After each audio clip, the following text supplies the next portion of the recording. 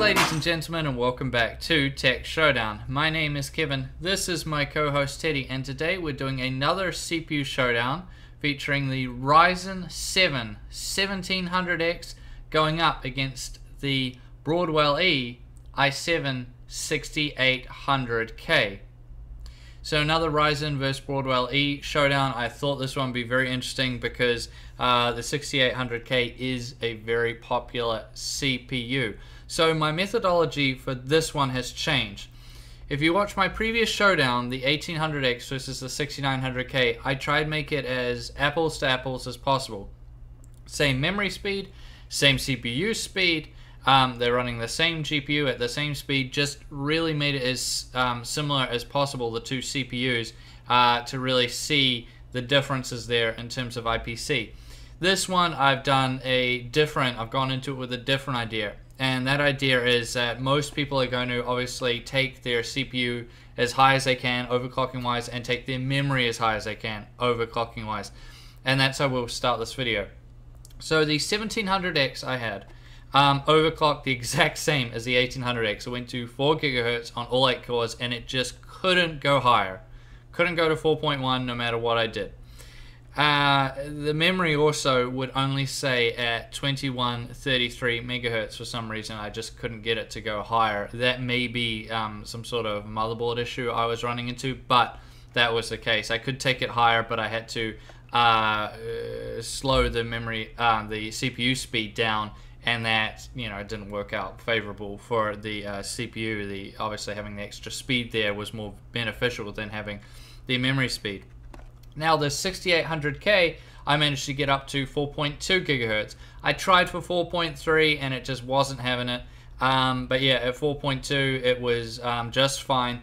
And memory-wise, I managed to take my Corsair Dominator Platinum up to 2800 megahertz. So 200 megahertz more for the 6800K, and obviously quite a bit more memory speed there. Now for the people out there already screaming, well, this is going to be really unfair, Kevin, you're so biased Intel, or whatever else you want to spout out about me.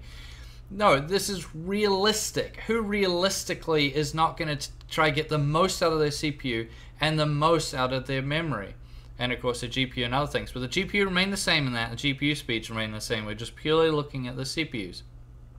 So that's how I've done it this time, and I think it is the most realistic way to approach this. Now let's talk about the rigs they're going into. So the Ryzen rig featured the Aorus Gaming 5 motherboard.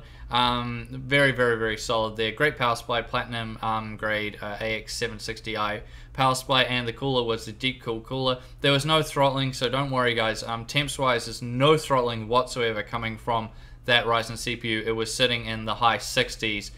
So that wasn't an issue at all. The Broadwell-E rig is actually my personal rig you see behind me, and obviously it's running the X99A Gaming Pro Carbon motherboard, which is very solid, also very good specs. They're both running the same GPU, the Gigabyte G1 Gaming GTX 1080. So everything's the same except for the CPUs and the memory speeds, but they're both running the exact same memory. Now a question I got that I'll answer quickly is, did disabling SMT help with overclocking? And I can only speak for myself and my own testing, but it didn't for me. Maybe other people it might, but for me it didn't make any difference whatsoever to the overclocking. Now we're going to jump into the benchmarks, and this one's going to be a bit different because I'm going to show you 3 different types. Of course, we're going to have the 6800K at its 4.2 gigahertz. We'll have the 1700X at 4 gigahertz. That was a 4.2 on all 6 as well on this guy. And the 1700X at 4 gigahertz with SMT disabled. So you'll see the 3 of them. These are done. Did this in productivity and all the games, 1080p, 1440p, and 4K. So let's jump straight into it.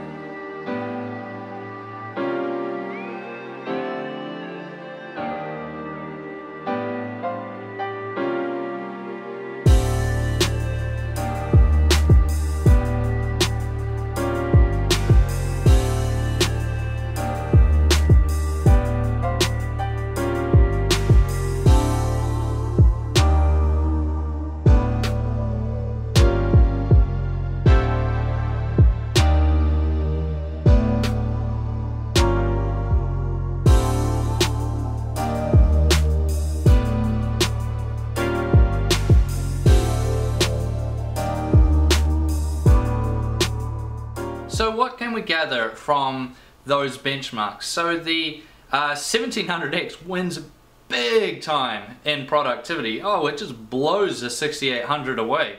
So on that side of things, huge win there for the 1700X. In gaming, you see the 6800K starts to pull back, and that's really good. Pull back the lead, I mean. And it pretty much defeated the 1700X and everything. With SMT disabled, you did see though that it got quite a bit closer there. So obviously there's a lot still to be done in terms of Windows optimizations and other things like that plenty of people have spoken about with the Ryzen chip. And obviously we will see that performance get better. So quite interesting there, but that should give you an idea of the different performance numbers I'm getting out of them. Now I have heard a lot of people tell me, Kevin, it's pointless you doing Ryzen testing now. Obviously it's got to, there's got to be fixes done, there's going to be updates done, it's going to get way better. I understand that, guys, and other, tech YouTubers have called people out like me for doing my Ryzen testing now where others have waited.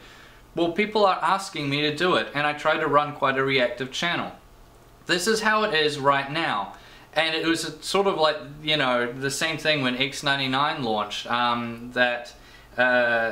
with Haswell-E, that a lot of people were telling me the same thing. Why don't you give it some time? It's not like I'm going to do these showdowns and never do them again. I will do more CPU showdowns in the next few months. And I will be retesting a lot of these CPUs to see what advancements have been made. But as of right now, these are the results I'm getting. And people are looking to buy Ryzen CPUs right now, so that is the, well, these are the numbers that you're going to be getting as of right now. So that's basically all I'm going to say on that topic. Which brings me now to the conclusion. So let's bring price into the equation. So at Playtech right now, you can pick up a 1700X for $600, $599. The 6800K, on the other hand, goes for $720. So a good $120 more. And so which one do I say is better? I'm going to break this into three types of people, and then you yourself can judge which, obviously which one applies to you. The first is the gamer, or the person who's mainly doing gaming. 90% of the time they're doing gaming. Maybe they do a little bit of productivity, but only, a little bit casually, but everything else is just gaming.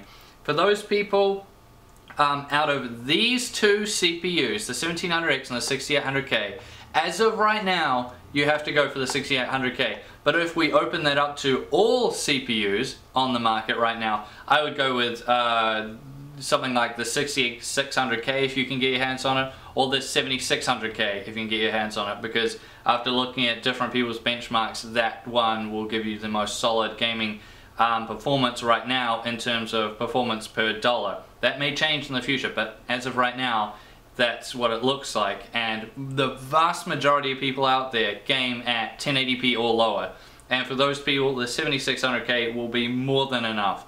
That will be a very, very solid CPU. The second person is a person like me, who they define as creators who game.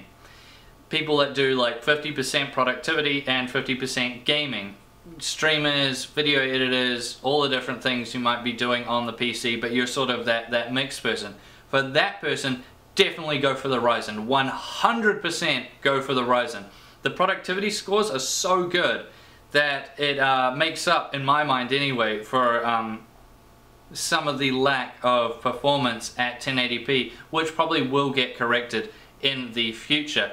But if you're a creator who's, or someone, that's doing things, you're gonna, like video editing and picture editing, that you're most likely gonna be running a high resolution display to begin with. You're more likely to be the person running the 1440p display or the 4K display.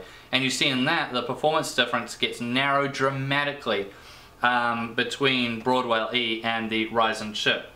So yeah, definitely go for Ryzen then. And if you're someone just straight up doing productivity, straight up workstation, then yeah, 100% go for Ryzen. Without a shadow of a doubt, go for Ryzen. Those are very, very good scores for the Ryzen CPUs. Now on that front, which one do I recommend?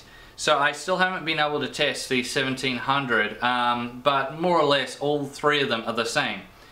and I've spoken to lots of different people who have tested all three, and guys, just get the 1700 and overclock it. A lot of these people are getting the same overclocking. They're all three are going up to 4 GHz. So why would you spend the extra money and get the 1800X or in fact the 1700X? You guys want to be picking up that 1700 and then overclocking it up to 4 GHz on all 8, and that'll be a phenomenal CPU in terms of price to performance. Absolutely epic. So yeah, that's basically how I'm going to round out this video. I try to show my videos as best I can in terms of showing you guys the numbers and then giving my interpretation of those numbers and then my opinion based on those numbers and based on other people I've spoken to. So I really try my best to bring you guys the most unbiased, straight up content that I possibly can, and it really hurts my feelings when people say I'm bought out by AMD or I'm bought out by Intel. I've never been paid a single dollar in my life. The whole time I've done this channel from a tech company. The only company that's ever paid me is Playtech for running their channel, Playtech TV. That's a whole different situation. That's running a YouTube channel for a company. Obviously, and they're a retail, obviously they would pay me for my time doing that. But I've never been paid from any of these other companies. And it's just crazy to see people accusing me of such a thing, even though they have absolutely zero evidence to prove that. And I can tell you guys without a shadow of a doubt that I have never accepted money from any single tech company, and I never ever will. So just really take that into consideration. I'm really telling you guys that is 100% the truth, and you can ask any other tech YouTuber I've ever spoken to and they will tell you the exact same thing. Now I thank you all for watching this video. Please subscribe to my channel Tech Showdown if you like this content and you want to see more of it, because it really does help me and I really appreciate it. And as always, I'll see you guys next time.